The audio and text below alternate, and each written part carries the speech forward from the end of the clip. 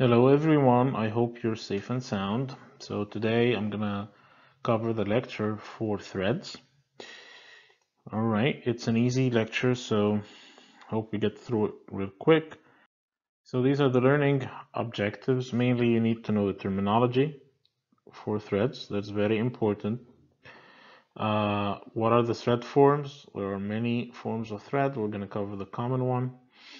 And then, yeah, here's the list: unified, metric, pipe thread, metric pipe thread, and then Acme thread, and then the buttress thread.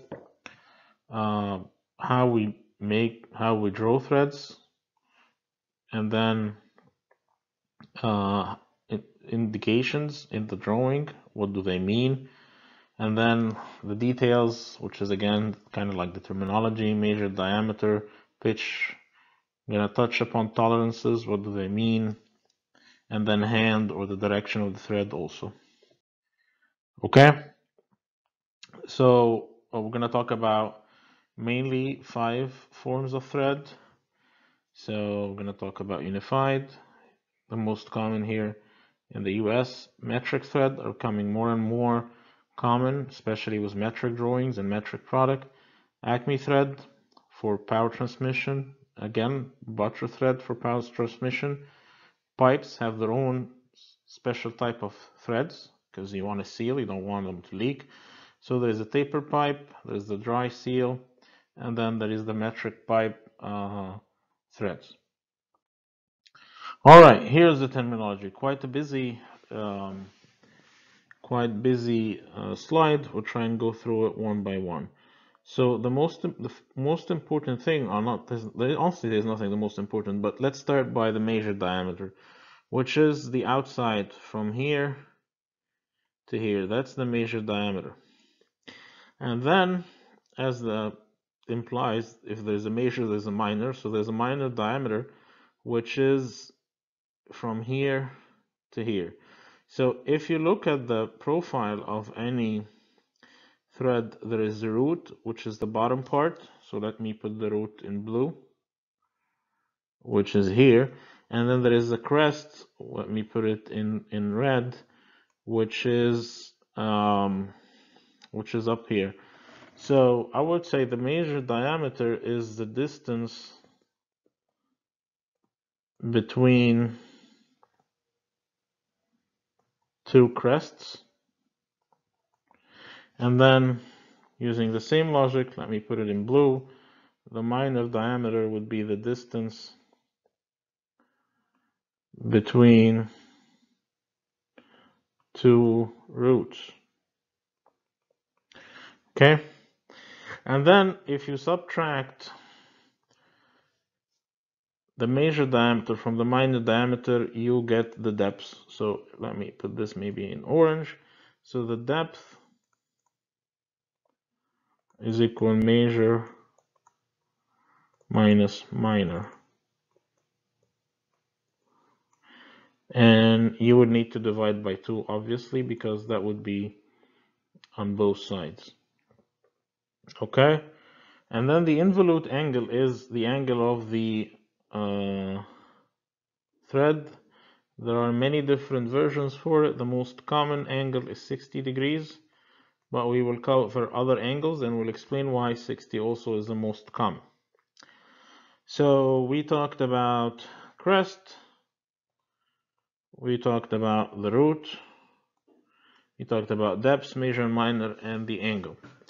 Next is the pitch diameter. The pitch diameter is an imaginary diameter. You cannot see it. It doesn't exist. It's an imaginary diameter. You can measure it. There are ways to measure it, but it's not a physical thing that you can touch. And it's the average between both, the major and the minor diameter. And then the pitch, which is here, it's the distance between two consecutive roots or two consecutive crests. So it's the distance between two roots or two crests, you get the pitch, which is kind of like how fast your car is moving, because the pitch is how much linear distance I move every turn. So when I turn my my thread one turn, I move linearly an amount. This amount is called the pitch. Okay, it's in inches, or in metric it's in millimeters. It's the linear distance the nut moves when you turn it one turn. Okay, so if you want your nut to move slowly, I can use a very small pitch, and then if I want my nut to move fast, I can use a higher pitch. I hope you guys understand. And then axis is basically the axis, the center of the circle. The same exact features apply. This is an external thread.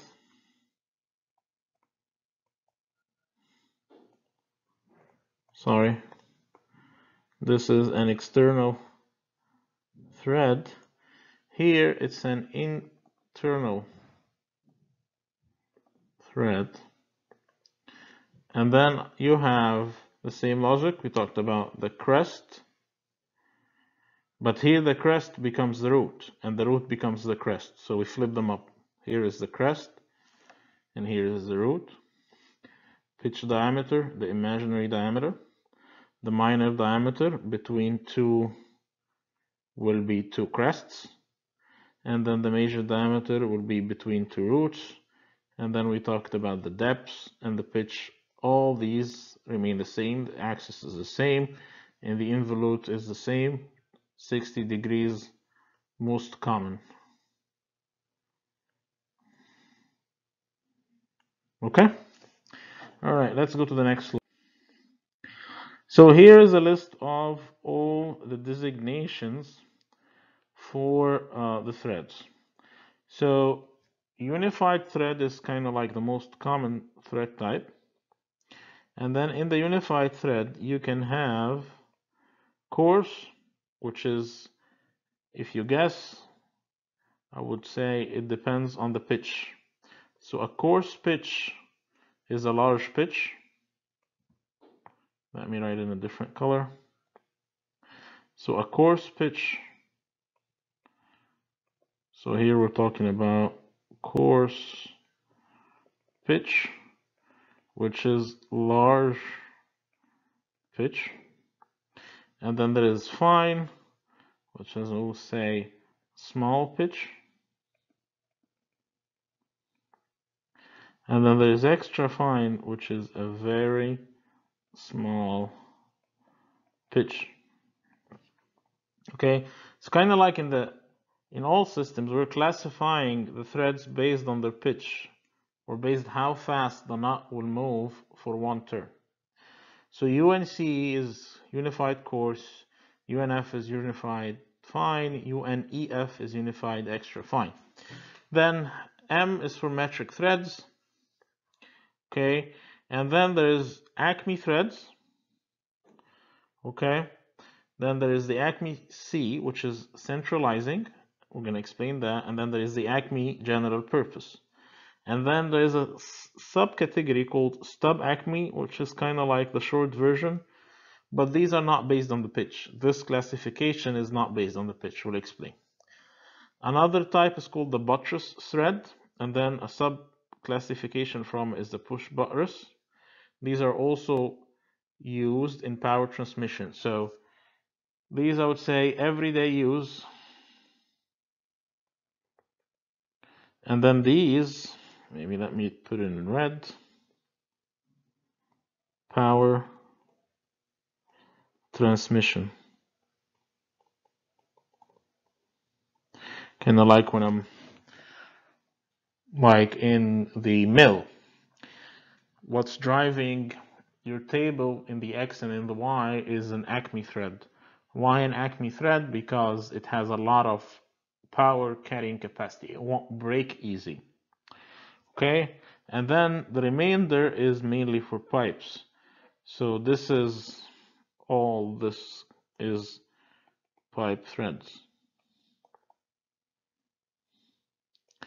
So here there is the national pipe thread, and then this one is a dry seal. The main difference between this one And this one is whether you have a sealant in between the bolt and the nut, or the pipe and the two pipes, the male and female, or no.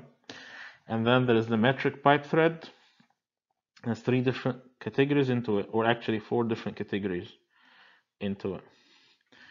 Okay, just to summarize, everyday use, we have coarse, fine, and extra fine based on the pitch. And then we have the Acme and the buttress thread, which are used for power transmission.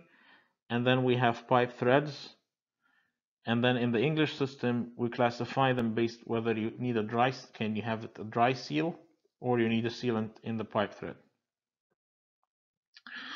Okay, so here is a summary of all of the unified thread size. So up to 1/4 of an inch, less than 1/4 of an inch, we name the thread based on a numbering system from 0 to 12. So 0 is 0.060, 1 is 0.073, and then and so on and so forth. 1/8 of an inch roughly is number 5, or actually it is number 5, which is 0.125. And then number 12 is shy of 1/4 of an inch, it's 0.216. And then when we're talking about a measured diameter of 1/4 of an inch, everything else follows just the logic of the size of the measured diameter. Okay, all of these follow the measured diameter. All right, next is we have 3 types of threads, as we explained: coarse, fine, and extra fine. And not everyone has extra fine, especially in the smaller the thread gets, it's kind of very hard to get into extra fine. But here, this number 64 is not the pitch, it's the number of threads per inch.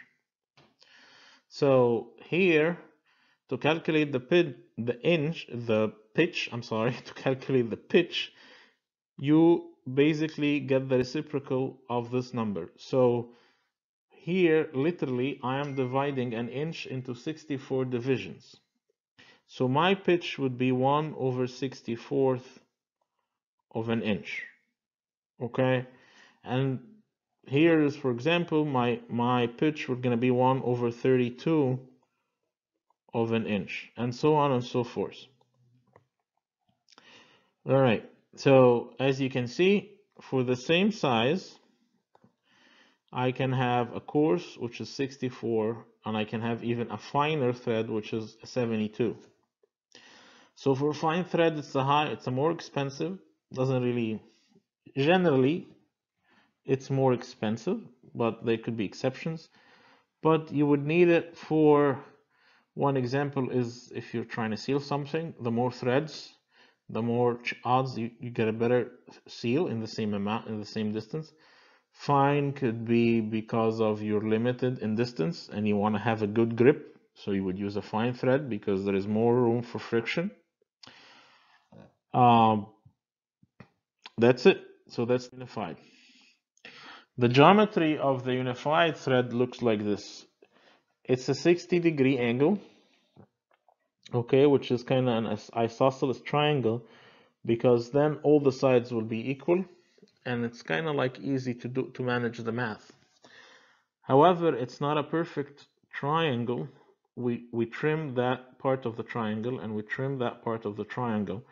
The main reason we trim these parts is because these sharp edges are easy to break, and they will break anyway, and there are weak points, and then when they break, you're not getting a good shape. So we decided to like make it looks like a trapezium like this.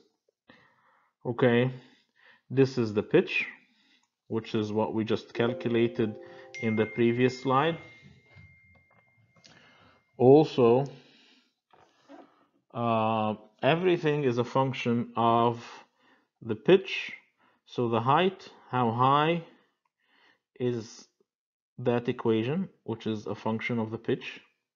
And then all of these are a function of the height, which is a function of the pitch. So all of the geometry at the end of the day refer to the pitch. Here is the minor diameter, which is the root. And here is the major diameter, which is here the crest. Let me write them down. So the minor diameter, this is the root, and then the major diameter, or the outer diameter, which is the crest. Okay, the pitch diameter is the imaginary line, which is the average between both, or actually not the average, it's at that distance, quarter of the height. Okay, this is where exactly it is. Okay, now we go to the metric system. Into the metric system, the thread has a nominal size, which is in millimeters. So this is 1.6 millimeter, 2 millimeters, 6 millimeter, which is equivalent to roughly a quarter inch. And then instead of putting the number of pitch per thread, like in the English system we saw in this column, 32, 64, big numbers, they save you the pain and they put the actual pitch, not the number of threads per inch, they put the pitch in millimeter. So for example, here is for M6, which is a 6 millimeter screw, the pitch is 1 millimeter. For an M8, it comes in two versions. You can get a 1.25 millimeter pitch or a 1 millimeter pitch. And it goes on till you get to a 30 millimeter, which is 2.5 inches roughly. Yes. And then you get 3.5 millimeter pitch or 2 millimeter pitch. Alright, so here we're at the Acme thread. It's used for transmitting mechanical motion. As we say, it has the nominal thread size and the number of threads per inch. So here, for example, 16 is, I divide the inch into 16 division, so the pitch here is going to be 1/16 of an inch. It's the difference, the main difference between the Acme, there's a lot, but the major difference is the angle. Here it's 30 degrees versus 60. So that change in angle allows more material in here, more meat in here, so it can handle more mechanical motion, it can handle more load than a regular thread. And here, as we explained, is the pitch, which is that same exact guy. Okay? Next, there is a stub Acme thread, which is kind of like a lighter version of the Acme. The main difference is in the depth. Here, the depth is half the pitch, is half P. You can look at it even here. That's the sorry, not this one. Not this one, it's this one. It's half P. However, in the stub Acme thread, the depth is much smaller, it's 0.3 P. So, for example, if we have a 16th, 1 of P equal 1/16 of an inch, my depth in here is going to be 1/32.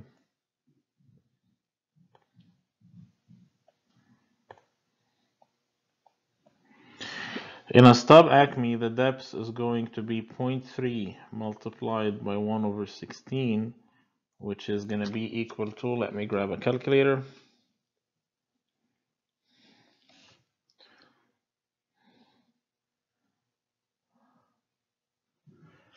It's going to be 0.018 of an inch, and a 32nd is 0.031. So the depth of the thread is smaller in the stub. All right. Okay, so for the buttress thread, again, it's used for transmitting mechanical motion. but it's optimized in one direction. So if I really need all of my force to be in one direction and I don't care, for example, I really need to tighten really hard, but I don't care about untightening, that doesn't really matter, then I would use the buttress thread where the force is really strong in that direction, not as much in the opposite. And then you can arrange it, you can arrange or design your thread for different forms of push or pull, basically a mirror image. Same stuff. So this is the nominal size in inches, number of threads per inch. So the pitch is 1 over this.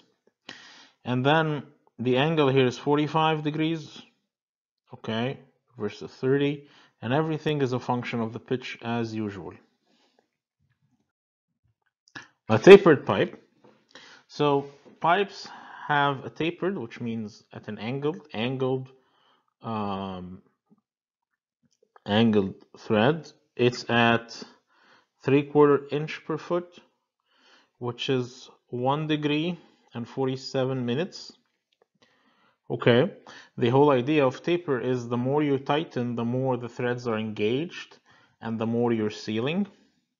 Okay, the main important thing is the nominal pipe size has nothing to do with the actual diameter. So of an 1/8 of an inch pipe is actually 0.4, not even close to an 1/8 of an inch. A 1-inch pipe is an inch 0.3.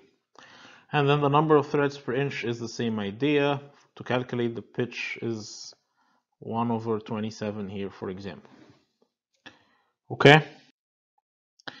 The dry seal is the same exact logic. However, the design of the thread itself is different, that you do not need a sealant. It does not require a sealant. So the geometry of the thread here is different, that does not require a sealant, but the same logic, number of threads per inch, and then the nominal size is way much more different than the actual. So 1/4 inch is actually half, an inch is 1.3, and so on and so forth. So a metric pipe is the same logic. It's tapered. It comes in 3 types: external tapered, internal tapered, and internal straight.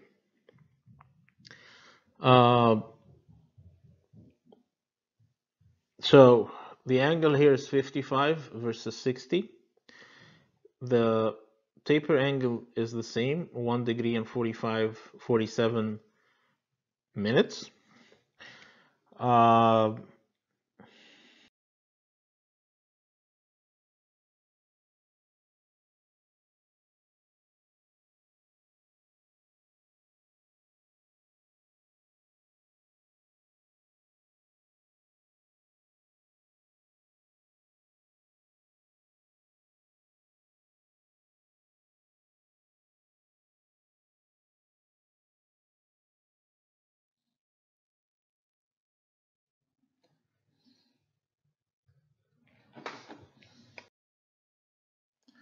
Okay, now on actual drawings, threads appear in 3 different ways.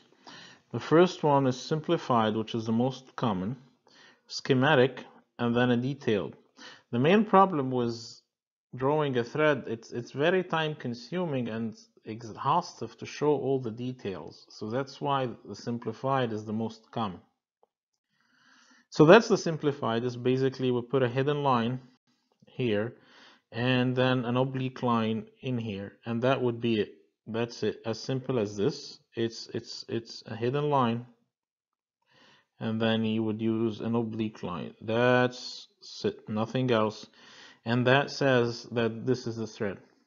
That's all what you need. And you can use it for external, internal threads. If then there is a chamfer, you can show it this way, or you can show it this way. These are the chamfers, but not much more. A schematic presentation shows a little bit more of details. You would use staggered lines as it shows in here, and then you can use it for internal feature or external features. Then the detailed presentation, which is even a lot of work, especially back at the time of manual drawing. I mean, nowadays, especially with the parametric CAD, it's just a choice, a click of a button. But again, as far as even printing, I mean, it's a lot of detailed for no reason. I mean, nobody's gonna go and measure anything. So it shows everything. That's the detailed presentation. You can mix and match. There's no problem. Here's the same part. You're showing here the detailed, the simplified. So this is the detailed. This is the simplified. And then here the schematic. At the same exact drawing. It doesn't matter. That's fine. And then just a heads up. These are all metric. So this is an M4. That means a 4mm nominal diameter hole. And then this is an M12, which is a 12mm hole. And then times 1, that's the pitch, which is 1mm. And then here is M48, that's a 48mm diameter. And the pitch is 4mm.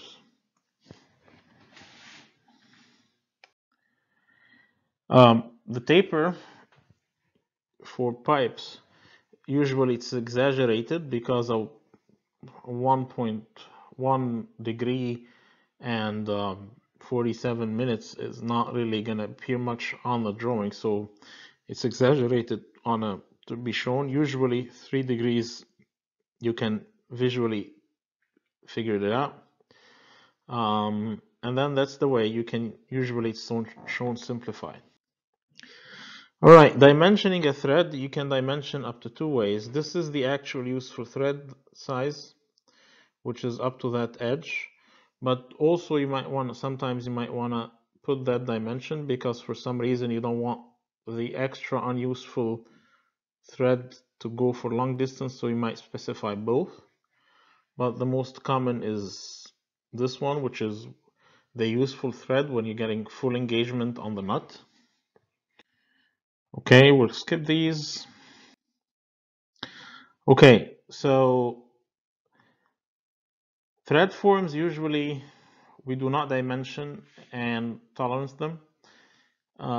If you want to look up the details, usually you open up the standard, but we show some general tolerances and we show the thread size. But let's talk first about tolerances. What are tolerances? For any thread to function, there has to be a gap between the male and the female. You always need this gap, or else, I mean, the thread will not turn. How big is this gap is the tolerance class. You can have a very large gap, and then it's going to be an easy sliding, easy to assemble bolt on a nut, or you can have a very small gap, which is going to kind of like a tight seal. So just to show this, I made this cartoon that shows, yep, you can see the gap is getting smaller. Let me erase this. Let's do it again. The gap is getting smaller. Okay. So, and then here we'll cover this in detail, but for now, all what I want you to know that there are classes depending on how big the gap is. These are the English version of classes. So each class has a name. So either H1 or H2, and then up to H6, depending on how big the gap is. Okay. So here is an example of how we label a thread. A quarter is the nominal size, 20 is the number of threads per inch, and then usually that's enough. That's what most people use. However, you can add more if needed, which is you can add whether this is a coarse or a fine thread, okay, like this, and you can add the tolerance class. Okay, and then there's this A and then this B, which is whether this is external or internal. The idea of external and internal kind of like it ends up self-explanatory, but you can just add it. So the optional items are what I just said, is you can write down UNC, UNF, or UNEF for extra fine. This is optional. Also, you can say the tolerance class of fit 1, 2, 3. This is also option. And lastly, as an option also, you can put an A for external or a B for internal. And then we all threads are assumed to be right-handed. Right-handed. If else, then it becomes left-handed. It has to be written so you know that it's a left-handed thread. Okay, metric, same idea. We put an M and then an 8. Okay, this is a must. And then the pitch is optional. This is the pitch, which is optional here. Okay, and then this is the tolerance class in the metric system. It comes in 2 letters and in 2 numbers. Okay, so same idea. This is the nominal.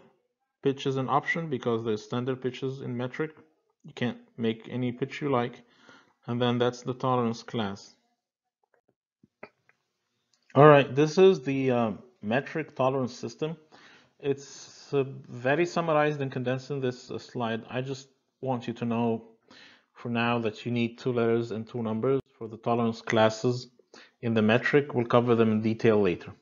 All right, for the Acme thread, then we have the outside diameter, we have the pitch, okay, and then as an option, whether you can write down Acme. All right, I think you must have, because how would I know? You would need an Acme, because how would you know that it's something else? So, and then the option is the tolerance class. So this is option, and then this is option, the tolerance class. But you would have to show that it's Acme. You have to write Acme because people would mistake it for a regular thread. Here's the buttress. Same idea. Nominal diameter, pitch. You have to write whether it's a buttress or a push buttress so people know the direction. And then the tolerance class is option. The taper threads, okay? Usually you write down the nominal size, the threads per inch, and then you need to write down what type, whether it's a seal or a dry seal. So this is not optional. Nothing is optional in the taper pipe threads. The dry seal, same idea, but you said of NPT, you put NPTF. And then the nominal size and the threads per inch. Metric pipe threads, same logic. You would show the designation. What type of thread is it? Okay. And then you would show the size. So this is the size. And that's the metrics standard. Okay.